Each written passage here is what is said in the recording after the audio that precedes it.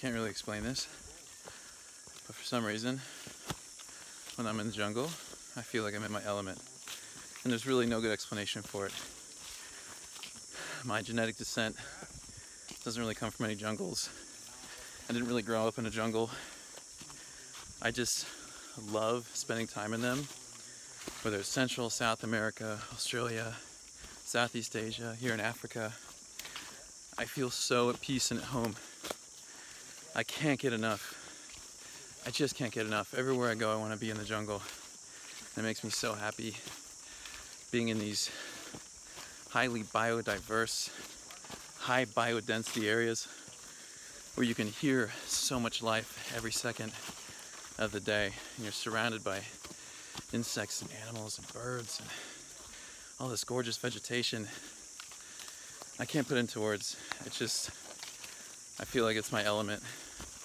I've got some Tarzan instinct deep down somewhere in there. But maybe you can see why.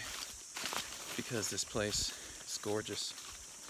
Here at Tsavo, this is one of the last intact primary rainforests. And so a primary rainforest is one that has never been destroyed or exploited by man. It's the same growth in life that's been in existence for hundreds of thousands of years.